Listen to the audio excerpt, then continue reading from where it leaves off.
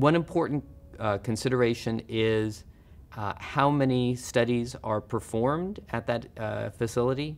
If it's something that's performed rarely, less than a couple per month, the technologist and the radiologist may not have adequate experience to make certain that quality standards are being upheld. Another consideration is how many prostate MRI studies the radiologist has read. It requires about 50 studies before a radiologist has an adequate understanding.